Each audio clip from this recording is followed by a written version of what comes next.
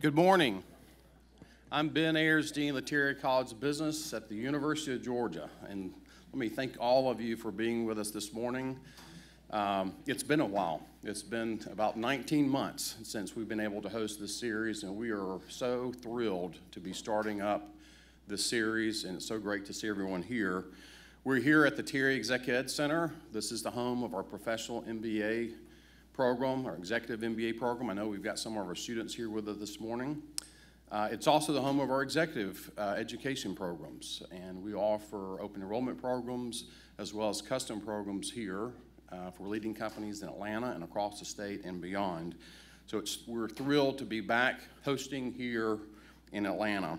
Let me take a moment to thank our alumni board for their work on this series. Our co-chairs this year are Brad Turner and Jamie Hawkins. So thank you for both of you for your work today and for this entire series.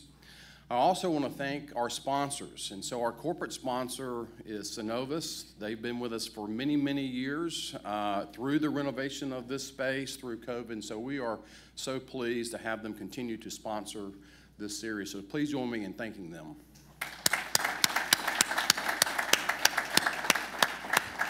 We also want to thank our media sponsors, Atlanta Business Chronicle, as well as Atlanta Public Broadcasting, WABE. So please join me in thanking them as well. So a little update from Athens, and obviously you know that we're undefeated, ranked number 2. So that's not new news, but what is news, U.S. News this week released their annual rankings of universities and public and business schools. University of Georgia did very, very well. We once again ranked in the top 20, number 16 among public universities. We're thrilled for that recognition for the university. The Terry College also did very well. We ranked this year number 13 among public business schools, and all of our majors that have a ranking were ranked in the top 20 among public business programs. That's the first time in our history, and so we are thrilled with that type of national recognition, how it reflects on the university, our students, and obviously on the state of Georgia. So we are celebrating great news, not only for our football team, but also for the university and the Terry College. This fall, we have a wonderful lineup for our Terry Third Thursday. Next month, October 21st, we'll welcome the J. Reed Parker, Director of Athletics. Josh Brooks will be here. Hopefully he'll be telling us about the undefeated season that we are having and will have throughout the year. In November, we'll have Chris Romack. Chris is the Chairman and CEO of Georgia Power. So truly an all-star lineup to get started back with our Terry Third Thursday series. It is now my pleasure to introduce today's speaker, UGA alumnus, Governor Brian Kemp.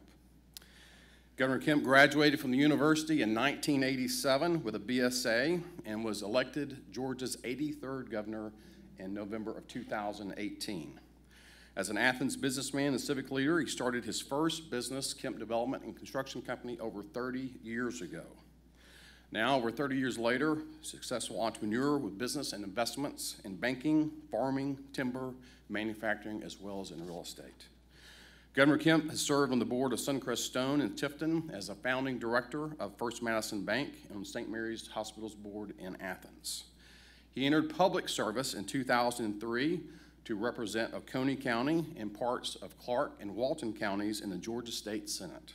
He served as director, as Secretary of State from 2010 to 2018 when he was elected our 83rd governor. Please join me in welcoming Governor Brian Kemp.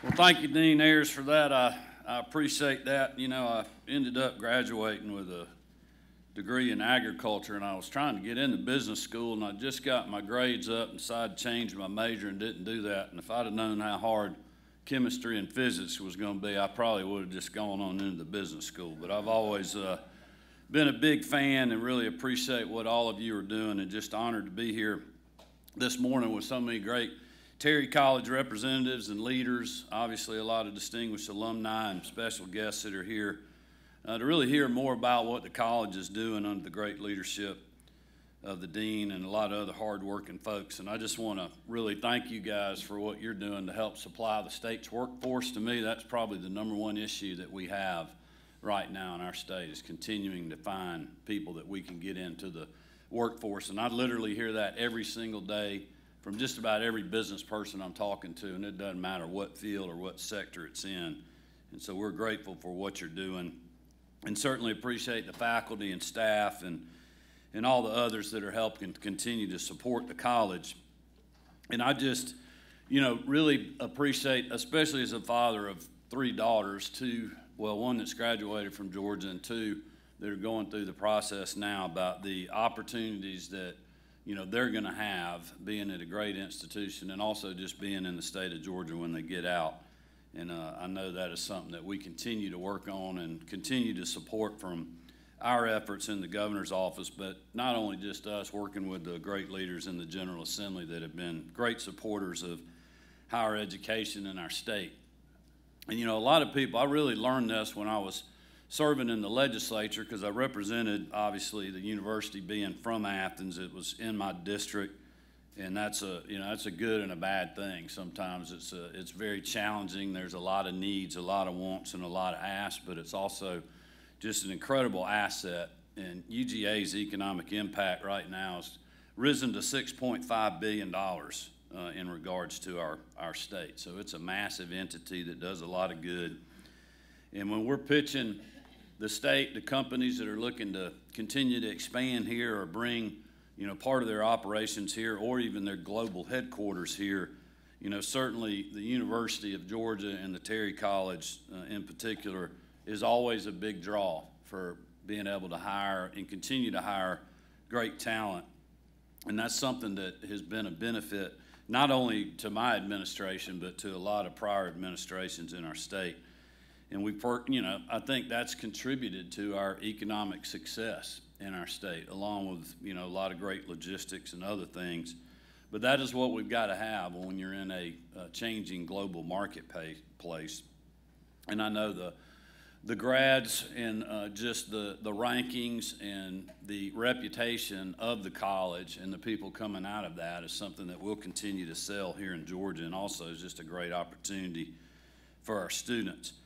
And I believe that we're going to continue to really hold on to the momentum we have right now, which is kind of shocking to be saying something like that in the middle, or hopefully at the, last stages of a global pandemic that we've been fighting now, I guess, for 18 months or so. But I think that's because we've really approached this in 2 different ways. We've been working hard as anybody in the country to protect lives against COVID-19, really bringing a, common sense look to that. And if you look around the country, you've really seen how important, who your governor is matters on the way that people have made different choices. And I've been very careful not to criticize other governors, and I've had some that have criticized me. But, everybody's dealing with their own state. I feel like they know their state better than I do, and, they're elected leader. And to be honest with you, I got all I can handle here in Georgia. I'm not worried about governing somebody else's state. But I think our approach, if you start looking and measuring, COVID metrics, we've done as well as anybody in the country can do when you're dealing with the global pandemic and something like COVID-19 that literally changes daily. I was reading a story this morning in the Wall Street Journal about the vaccine booster, and it was just all over the place. You had people on both sides of that issue saying, who should get it? Should anybody get it at all? And I got through reading that, and I was like, well, that's great. We have no direction whatsoever on the COVID booster, but maybe we'll have some coming. But that's what we've been dealing with literally every day for, 18 months now. But we've also been worried about protecting livelihoods and people's paychecks. And that's been just as important. And I knew that was, 15, 16 months ago, really when a lot of people weren't thinking about that. They were thinking about the short-term narrative of what do we got to deal with today, which we were doing. I mean, we had a whole team. We were working 24/7, still have been. But as somebody that's been a small business owner for 35 years, I was also thinking about, where are we going to be in 6 months? Where are we going to be in a year from now? Because most small business owners that are like myself, or people that are working for those businesses, they can't survive 2 to 3 weeks or 2 to 3 months with not being open. I mean, it's just impossible. I mean, there's not enough government assistance to make that happen. And we've seen around other parts of the country where they haven't. I mean, you have generational businesses that are gone forever, which is really a tragic thing. And I just felt like, from my experience of being a small business person and going through that before, but then just feeling like I had a fairly good pulse on the state, even though all these decisions you make are, everybody can question every single one, and they do, and that's fine. It's part of the job, but it's even worse in a pandemic. And I know this won't shock y'all, but there has definitely been pandemic politics at times in our state. But, I just had the feeling in my gut and in my heart that, like, people are not going to stay home in their basement and lose everything they've worked decades for. I know I wouldn't. I know my partners wouldn't. And I didn't feel like other hardworking Georgians would do that either. And that's why, I really took a early approach to reopening the economy against a lot of criticism from a lot of people all around the country. I was the face of that for really 3 days straight in the national media, but I still felt like we were doing the right thing. And there were a lot of people that made fun of me, saying, hey, why are you opening salons and tattoo parlors and bowling alleys and, things of that nature? They're not essential. And I said, well, if you own it, if you get your paycheck from that business, if you own the building that's paying you rent for being there, and that's how you feed your family, pay your rent, make your car payment, or get your paycheck, it's pretty essential. And that's the view that I had. It didn't matter what kind of business it was. If you're the one that owns that, to you, it's the most essential business that's out there. And I think we made the right decision by plowing through that, not backing down. And we really led the rest of the country, I believe, in the Great American Comeback. And it's been incredible what we've seen going on. And, I just did that because I've been there before. I mean, I've been there where Marty and I are home on Friday night, and it wasn't just one Friday night. It was Friday night after Friday night, month after month after month after month during the Great Recession, wondering, are we ever going to survive this? We barely paid the people working for us, couldn't pay a lot of our suppliers, couldn't sell anything. And you get in that position, you have two choices. You can give up, throw the keys back to the bank, or you get up on Saturday morning, and a lot of times on Sunday morning, go back to work and just try to grind through it and make it long enough till something changes. And I've done that, we have, more than once. And I've had many days where people working on construction sites of mine, they have more money in their pocket than I had in my bank account, and I own the dang company. And that's why I did what I did. But I believe what we did was right, and we're seeing the benefits of that approach now. For 15 straight months, our unemployment rate has dropped in Georgia. I hate to look back to the pandemic because I think about what we were dealing with 15 months ago. It was terrible, and everybody was. A lot of uncertainty. Nobody knew how to deal with COVID. People scared to death. I mean, literally, we're flying PPE supplies to hospitals and trying to set up bed capacity and, trying to get testing supplies and everything else, and dealing with a lot of other things in our state. But, for 15 straight months, our unemployment rate has dropped in Georgia. It stands at 3.7% right now, which to me I think is the new full employment because, everybody I talk to is looking for work. If there's anybody out there that wants to work, they can find a really good job, better than what was offered before the pandemic. But because of that, we have the lowest unemployment rate of the 10 most populous states. And when you think about that, you always hear a lot about Florida's economy and Texas and, a lot of other states. We've got the lowest unemployment rate of the 10 most populous states. And I think that says a lot for our state, but it also says a lot, for what you all are doing and us supplying the workforce that's out there that's making people want to come to Georgia. Because as hard as it is for people to hire right now, we're still doing a lot better than most states are of getting back to full employment and keeping our economy open. And it's been incredible that we've been able to do that because our revenue growth has been off the charts even in a global pandemic, which we never would have thought. We were able to cut taxes last year by $140 million in the middle of a pandemic. We've incentivized a lot of job creators to come to our state and expand business here. We've been able to balance our budget. We've avoided draconian cuts to essential services. And last year in the amended budget and the big budget, we were able to fund back big chunks of budget cuts that were implemented during the early part of the pandemic, not knowing what was coming. So we funded back over $500 million to public education, including the university system, and a lot of other things, obviously public safety and health care. But we've also seen record job growth and investment in the state, which is also, I just kind of shake my head when I say that, because we're in the middle of a global pandemic. And there's $11 billion of new investment coming to our state from existing companies that are growing, new businesses that we've attracted here. That is a 46% increase over a banner year last year, which is like 46% increase.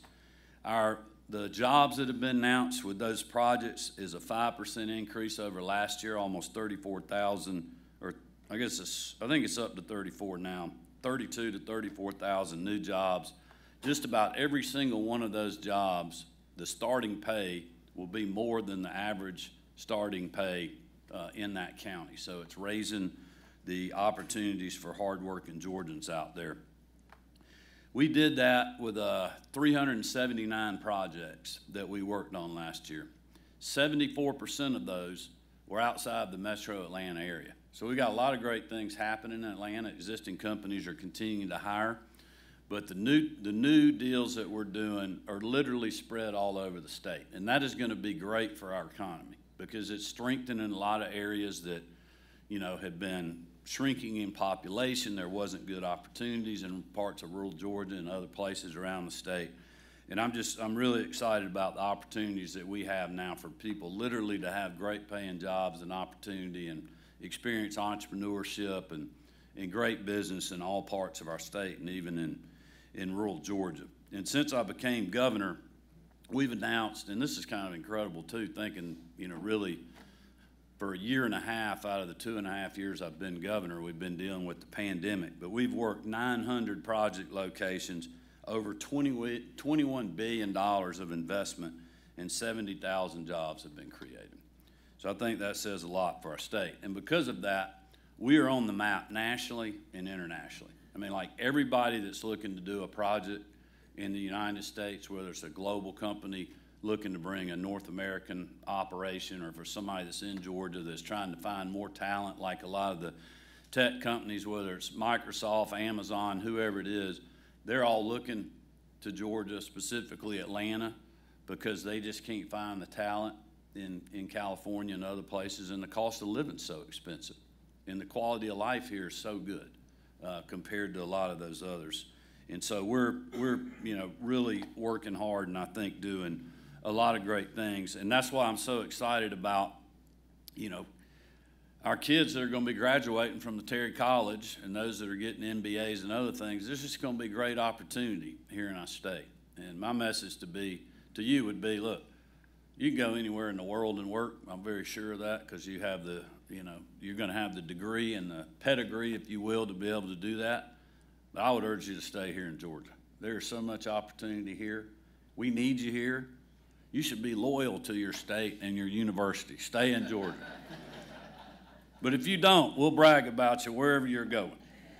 But we're going to continue, I think, to be in great shape. And I think what the dean said about just the rankings of the University of Georgia and the Terry College with the U.S. World Report really says a lot about what all of you are doing, and all of you that are working hard every day that never get your name mentioned like I might or the dean might, but we just appreciate what you're doing. And, lastly, we have got to continue to hunker down and go Dogs. Go Dogs. I think I'm going to throw it to the dean. We've got some time now for question and answer, so I'm going to ask Blake Rollerson to join the governor. The chair's there. Blake is our Director of State Government Relations for the University of Georgia, and so we've got microphones. So if you have a question, if you'll raise your hand, and one of our staff members will deliver that, and then Blake will help direct. You mentioned rankings at the end of your talk there, and obviously Terry and Georgia's enjoying some great rankings. The state also has been consistently one of the top states to do business in the country, if not the best by rankings. We've enjoyed some great success in economic development side. SK was a big win. Microsoft's a big win. The port continues to grow. You mentioned workforce. Terry's doing what they can to help with that. What specific investments can the state make to help grow that workforce and attract talent and build talent?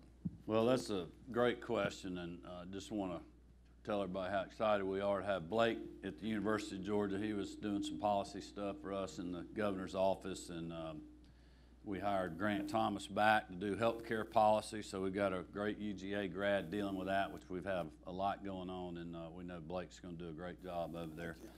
But, you know, I get that question a lot, and thankfully, not just me, but, you know, Governor Deal did this, Governor Perdue did this, Governor Barnes did this, and you know, a lot of other people, Governor Harris and Miller and others. But we've invested in workforce in our state for a long time. I think what we're seeing now is that's been changing a lot, and I kind of have a twofold approach. Number one, we got to continue having, you know, kids coming out of the Terry College and other schools that are research institutions and other great colleges and universities in the fields where we need workforce. And you know, when I think about the university, a few things that come to mind, obviously, you know, the Terry College, but you think about just the demand for engineers you know, right now, and how the new college, which is not that new anymore, but when our daughter graduated this spring, she's obviously an education major, she's teaching first grade, but they broke the graduation up into 3 or 4 nights, and we were there when she graduated, and the engineering school was there. And I knew they were doing good, but like when the engineering school graduates stood up, I had no idea there was that many. And like every single one of them is needed. So we have to continue to do more of that. You know, scientists, I mean, there's a demand. In ag, I mean, there's a demand everywhere. But we really got to be staying focused on what our companies need. And that's where I think, you know, we've got to continue to have the dean, the board of regents, the alumni group staying in touch with the decision makers to make sure that we're, you know, offering and fluid with degree programs that the private sector needs. The other thing we got to do is we're getting killed in service sector industries. And we've got to continue to give students a path that are not traditional, you know, go to the University of Georgia for 4 years or go to Georgia College for 4 years or Georgia Southern or wherever, and offer them, you know, a job training platform in a technical college or through CTAE programs in high school to learn how to be a mechanic or a welder or, you know, whatever. I mean, those jobs are so in demand right now. They are great starting pay. You know, kids can come out of there with, you know, very little or no debt. And we just got to make sure people understand what the paths are and get people put in the path that's going to be good for their individual situation. And I think for a long time we didn't necessarily do that. And that's a real challenge for us right now, because like everybody I talk to, like you can be the best MBA grad and you can be the CEO of a company and you can be getting paid a lot of money, but if you can't find a truck driver to get that container off of that ship, you can't sell it. And so that's what we're dealing with right now. But it also is, I think, going to be up to the university system to, you know, and us to be pushing companies and supporting universities that are going to be figuring out, like, how do we get to the day where we can have a truly autonomous, you know, tractor trailer to, you know, just deal with some of the loss of all this stuff. I mean, none of these things are easy, but, you know, that's what we're dealing with right now. I mean, you got every major manufacturer in the state, from Kia to, you know, whatever, they cannot find enough help. And it's hurting the supply chain. It's creating inflation, quite honestly. And, you know, I could argue about a lot of federal policies that I think have not been driving people to get back to the workforce. But we're doing all we can at the state level to do that.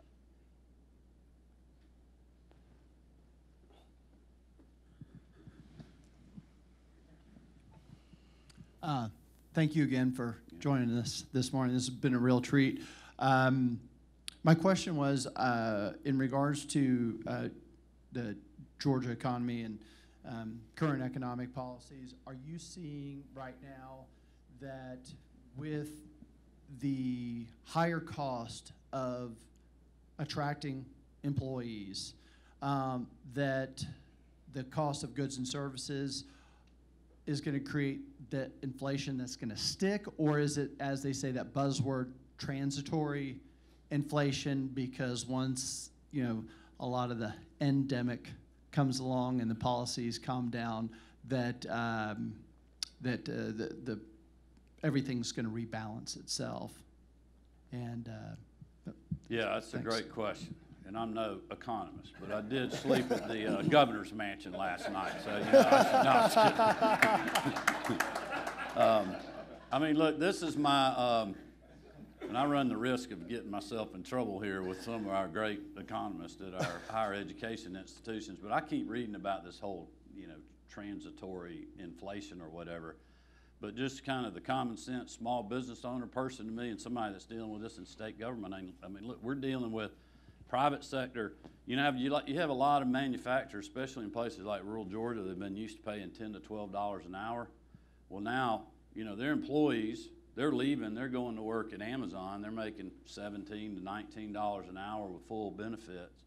So, I mean, that's a substantial jump in pay, which is good for their workers, even though the problem is the inflation I read the other day. They're still a net loser because the increase in pay, because of the rise in inflation, they're losing a half a percentage point of their take-home pay, or what they end up with on their expenses. But you have literally every company across the board is raising their wages. We're having to look at that from state government's perspective of how we compete, which is always really hard. So I'm like, you know, you go there, it's really hard to peel that back. You know, like if you're a company and you raise wages from $15 to $20 an hour on the manufacturing line, how are you gonna a year from now go, well, we got to pull that pay back? I mean, I doubt you could do that. You probably have to lay off workers, you know, if things slow down, or figure out how to get more productive. So I think there's going to be part of that. I mean, it may not stay as high as it is now, which I think really is going to hurt our economy, especially when the federal stimulus, you know, gives out, if it ever does. It may not, you know. I saw where AOC's wanting to implement the, you know, federal subsidy on unemployment, the additional $300. And I see no need to do that in Georgia. I mean, we have so many opportunities in every field, in all parts of our state. It just does not even make good common sense.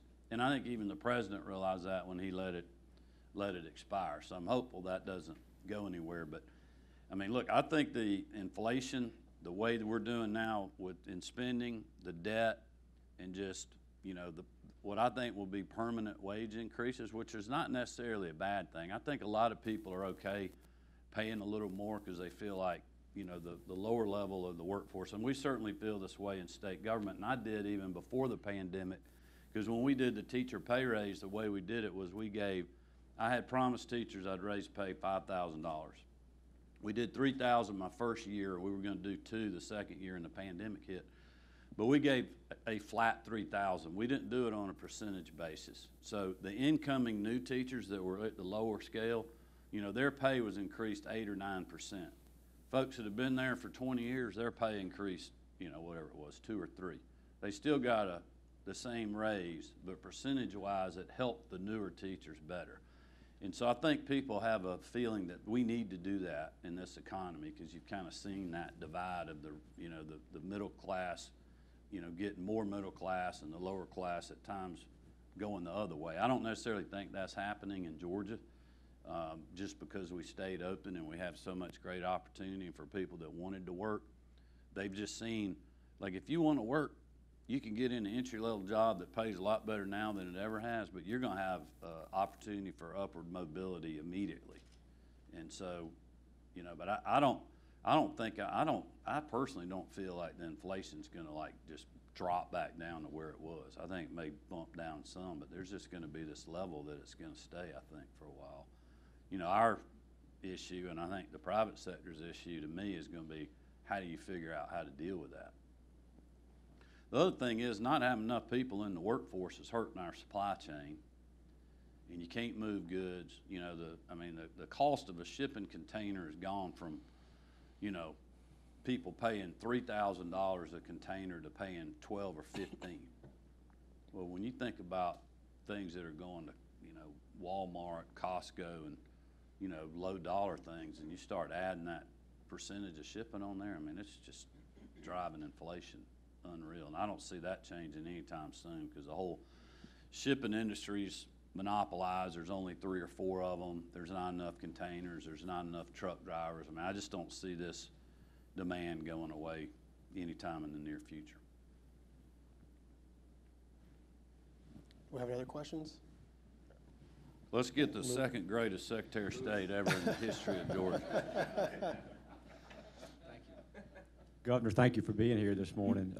I saw the announcement you made yesterday on a new position to help small businesses across the state, and I think this group would love to hear a little bit more about that. Yeah, Lewis always kids me because he's introduced me many times as a former Secretary of State, and me being a Secretary of State, he introduces me as the second greatest Secretary of State ever.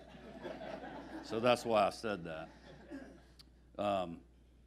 I'll say it was a lot easier being Secretary of State when you were there than when I was there, or when it is, or now. But we did make the announcement yesterday that Alan Fox is going to be kind of our small business guy over at the Department of Economic Development. And Alan is a great guy. He's done a lot of work in the film and production industry, but he's really hard working. You know, understands innovation, entrepreneurship. And I ran on making Georgia the #1 state in the country to be a small business person or to work in a small business. Kind of like we've been the #1 state for business 8 years in a row from a, you know, area development, site development perspective. And that's the people that are really the consultants for the companies that are looking to move to Georgia. They constantly rank us in the top 5 just from business friendly, good sites, great workforce, you know, easy to permit, you know, all the things that you want if you're trying to move to the market quick. And we're in the top 5 or 6 now for small business, but we want to be #1, you know, because I think that's where a lot of opportunity is in our state. Certainly is in rural Georgia. And if you look, I mean, 96, 97% of our corporations in Georgia are small. They have less than 50 employees. And so that's really what Alan's going to be focused on every day. We also, something I campaigned on, we created a rural strike team in the Department of Economic Development. So Brian Marlowe, who's former Chamber Economic Development guy in Tifton, he's put a whole team together. They're working every day on job opportunities, investment, innovation in rural Georgia, trying to, you know, create jobs, create investments. And this is like an approach that we have, not just to give people opportunities for jobs in rural Georgia, but you cannot support, you know, rural healthcare facilities, whether it's a hospital, clinic, you know, emergency care, you know, ER, not an ER, but, you know, the emergency clinic, I guess a better word for it. If you don't have a population base and a paying population base and a tax base that can help support that at the local level. And you got to have people. I mean, it's a supply and demand issue, so it's very important that we do that. So we got Alan working on the small business side, literally anywhere and everywhere, and then Brian's working on, you know, specifically deal making in rural Georgia, because there's just a lot of the folks in these rural counties, they don't have the expertise to put deals together, to be able to work with companies and know how to, you know, what incentives to offer, how to compete, you know, when to do that. And that's what we're helping folks do, kind of having that partnership. And it's been going great.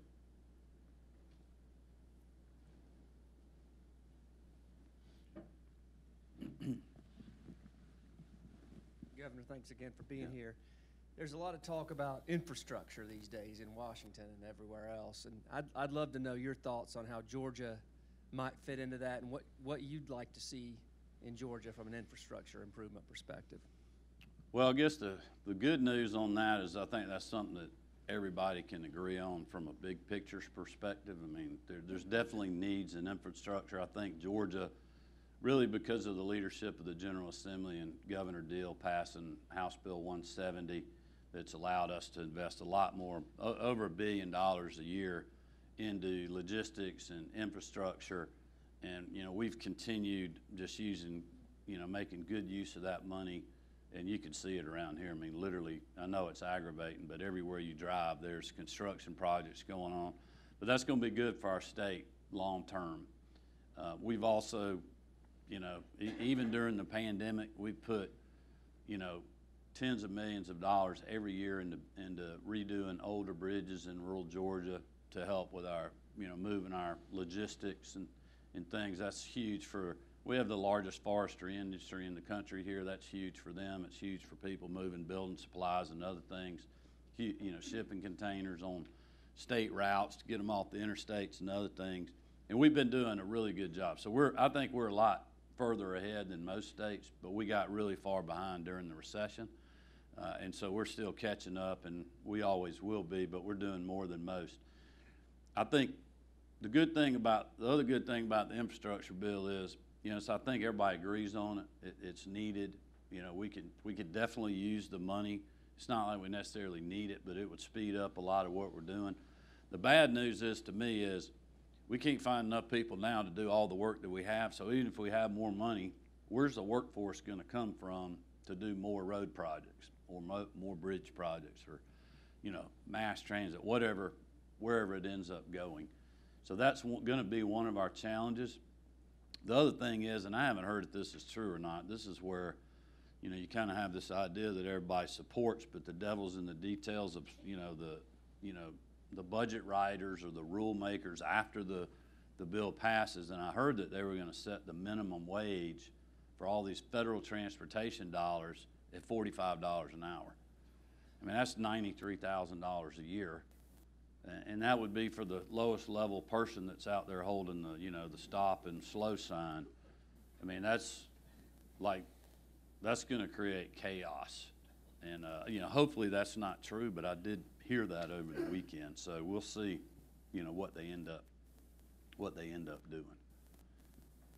But I'll tell you one good thing we did on transportation because of the CARES Act. This was the last bucket of money that passed at the end of the Trump administration. They had some transportation dollars in there. And we were able to take that money that we had flexibility with, and we used it to backfill.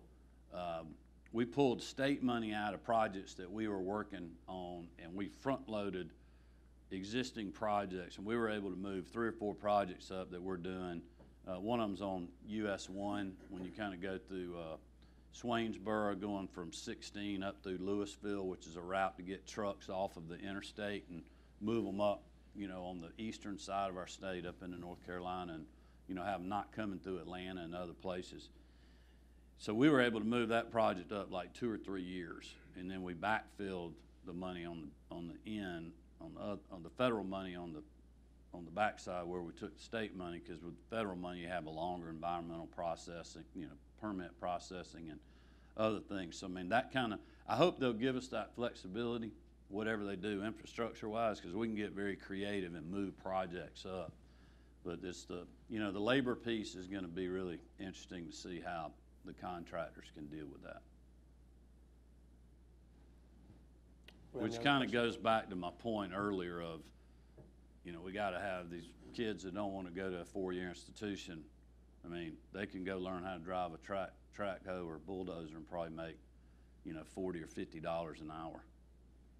They won't have near the headaches that we have to deal with every day.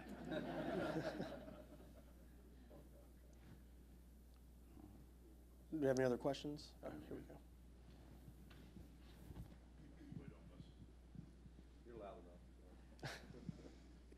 So you talked about the rural areas and you talked about roads and things of that nature.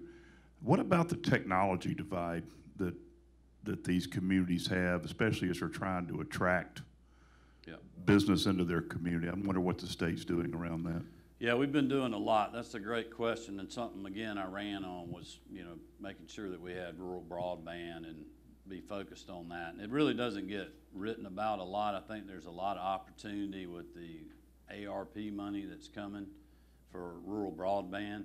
We've already got committees set up that are taking applications for projects. They're coming in from local communities, partnering with all kind of different private sector companies and partnerships, whether it's the EMC AT&T, Comcast, other providers that are out there. The schools, local communities, cities and counties, and us are all getting money. And so we're setting these committees up, and we've got liaisons, and we're trying to work with the schools and the counties and the cities to say, hey, let's all get lined up on the project you want in your local community instead of having all three of us doing, or 3 or 4 of us doing different things. Let's all get behind a bigger plan. We can leverage all our money, and then it'll be more efficient to work together. So we're doing that. But even before the pandemic, we worked, my first year we passed SB2, which Representative Jay Powell, who passed away, was really a leader, and Steve Gooch was as well up in Dahlonega, who's in the Senate. But the Senate and the House, they had a real divide about how we do this. And so when I got in office, we got everybody in the room, we said, look, we got to figure this out. So we were working with all the private sector partners and everything, and it was some tough negotiations. But anyway, we got a bill passed. The Public Service Commission has weighed in on that issue too, with the poll tax issue of allowing these providers to run, fiber optic cable on the EMC's power poles and how that works, and, them getting fair payment for that. So we got all that done. And even before this federal money's coming, we started putting, in the amended budget last year, I put $20 million for rural broadband grants, and we did $10 million in the big budget. We're going to continue to do $10 million a year. And that's really helped a lot of these partnerships along with the federal money. So in less than really 2 years, or in the last 2 years, I guess is a better way to say that, we got over 300,000 Georgians in rural Georgia that projects have already been announced. It's, I think, right at or just a little over 50 counties. I mean, we're talking about places like Washington County, Gray, Georgia. If anybody's ever cut through Gray going from Macon to Eatonton, that whole rural area out there. I mean, you drive out there, there's not even cell service in a lot of those spots. In less than 2 years, they're going to have high-speed fiber as fast as anywhere in the country, because the partnerships that the EMC is doing with a private provider that's going to run the cable and do all of that, and then they're leveraging, state money, federal money, and it just makes it economically feasible for the EMCs to do that. We've done the same thing down on the coast, kind of up the coast from Darien and McIntosh County towards Savannah, some of that kind of Long County, Liberty County area in inland. We've done the same thing really in a lot of the CSRA around Augusta, except for McDuffie County, and they're working on a proposal right now. And that is going to be huge for them. It's going to be huge for their kids to be able to do their homework at night and get on the internet. It's going to be huge for telemedicine and rural health care. It's going to be huge because people that, get fed up of living in California and paying so much, they could move to rural Georgia and buy a little farm and have great quality life, or they could move somewhere like Darien, Georgia, or whatever on the coast and work for, Microsoft. And I think that's going to be great for our state. And we're just going to be able to keep doing more of that with the ARP funds.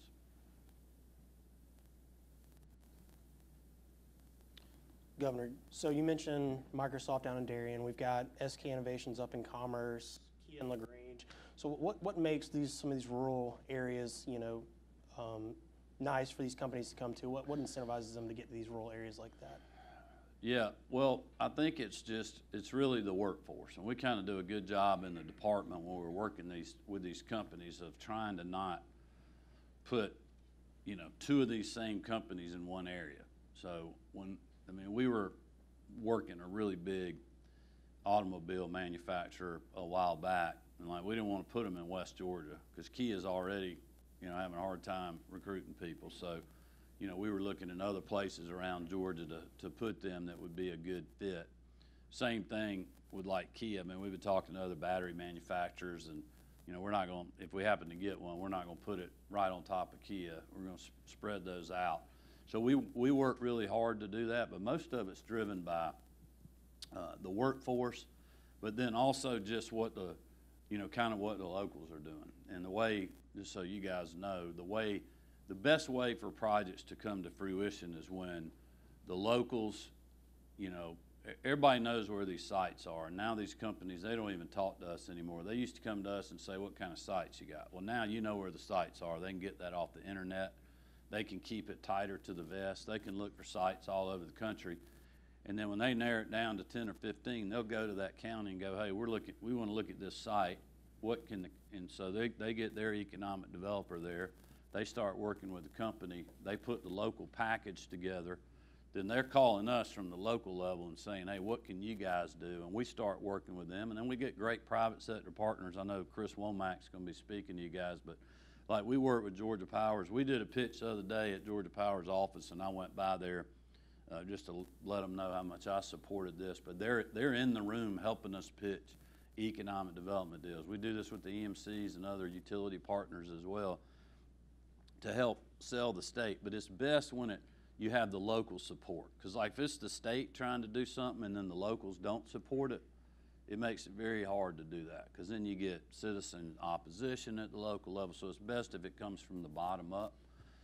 And that's where we're seeing our best deals is with people that have good local governments, good economic development authorities that are pro-business, but then they also have good community support because they know what kind of jobs the community wants. I mean, and it's different. You know, in rural Georgia, they may want traditional manufacturing because they're going to have, you know, a lot of money in their capital expenses, which creates a lot of property taxes down the road, and they're going to give them, you know, their people a good wage to make. But in other places, it may be that they want to focus on technology and jobs that pay over $100,000 a year, and that's why you really need it coming from the bottom up.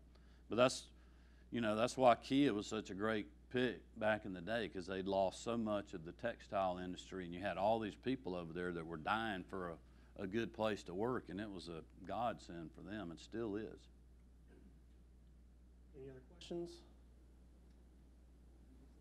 Oh, here we are.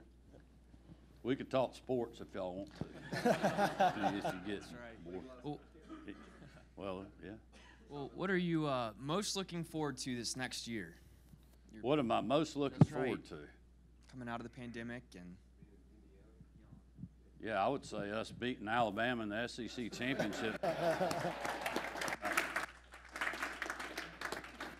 I mean, look, as somebody that was in school in the early and mid '80s, like it didn't get better than Saturday night, two weeks ago when we beat Clemson. I mean, I've been in that miserable stadium up there, hot, getting our you-know-what kicks. I was glad to see us win that game. You know, I was thinking about this the other day. I was looking at the rankings. I haven't had much time to focus on sports or watching much TV or anything else because I'm usually just reading a lot, trying to stay up with what's going on with the economy and the pandemic. But I was looking at the rankings, and, you know, Cincinnati that we beat in the Peach Bowl in that incredible game, and I went to that game. That was a really good football team, and they were a lot better than I thought they were. And I thought we played good, and that was a big win. I think that gave us a lot of confidence to beat them late like that and kind of get a high-pressure win. But you looked at them after we beat Clemson. I mean, they're in the top 10 again. They may even be like 6 or 7. And so we beat a lot of those same players last year with a really good team they had, and then we beat Clemson. And so if we can stay humble and hardworking and keep people healthy, we're gonna have a good year. I think, from just being governor, what I'm looking forward to is us getting more people vaccinated, getting past COVID and get back to we're in a pretty normal world right now, but it's just not good for us to have these spikes where we have our hospitals filling up. And we've been doing just incredible work with the National Guard and talking to our hospital CEOs every day. And I've been reading stories about other states having to go to this crisis care model where they're deciding which patient they're going to give care to because, we're going to treat the one that has a chance of making it, and if you're not, we're going to give you some pain medicine and sit you in the lobby. I mean, that's a bad situation to be in. Thankfully, we haven't been there because we've all worked together. But I don't want to be worried about that anymore. I'm ready to get there. So that's what I'm looking forward to us is getting past that. Because every time that happens, we have weathered this latest spike just fine. There's been no real panic out there. We've just been methodical, working with the hospitals, working with the National Guard and suppliers. I mean, a lot of other things, continuing to try to educate people on the vaccine. But the media just has a field day with that. And they just really use it because they want to write about the worst things. Like right now, they're still writing about how I haven't done this and done that. And then they're writing about, you know, there's an article in the Atlanta paper today about how drastic our ICUs are right now. Like our hospitalization has been falling for almost a week now. And everybody that we're talking to, even if they're still busy, they're telling me their trends are looking good. They know they just have a few more days of this. So like that's what I'd like for them to be writing about, but they don't want to write about that. They write about the bad stuff. That suppresses people from, you know, going about their daily lives, and it hurts the economy, and that's just, our cases have been plummeting. Like if you look at the graph on the the curve on the Department of Public Health's website, I mean, it's been going down for over a week now. I mean, it is crashing, and that's a good sign. It's going to keep going down, and we may have it come back up, but every time we go through one of these, there's just less and less people to get infected, and we got to continue to, you know, follow the data and the science on the vaccines and boosters and all that kind of things as the virus continues to mutate. But hopefully, eventually, this thing turns into more of a yearly flu versus something that literally is killing a lot of people that aren't vaccinated. Any other questions? Hardman asked me about sports betting and whether it would pass. I know everybody in here is already doing it. So, I mean, look, the legislature's been working on this, what, last 2 years, I guess, Lewis, and, you know, nobody can get to an agreement. People are all over the place. You got some down there that lobbying that want to have, you know, full casinos. You got others that want to have horse racing. You have others that want to have mobile sports betting, and then you got the whole co-am industry that wants to continue to grow, and they don't all line up even though they're all in the gaming industry. And I think that's why the sports betting thing has been slow to fruition, but I'm sure it will be back on the table. But I have no idea whether that will get legs or not. It hasn't the last 2 years, so we'll see. All right. Thank you, guys. Yeah. Thank you. Good job.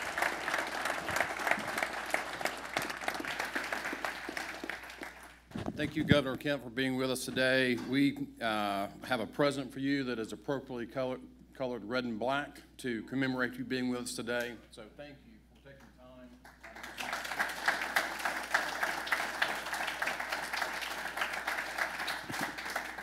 We hope that all of you will join us next month. Josh Brooks, our J. Reed Parker Director of Athletics, will be here. If we have not validated your parking yet, we would love to do so, so we can do that on the way out. But I hope everyone has a good rest of the day, and of course, go Dogs.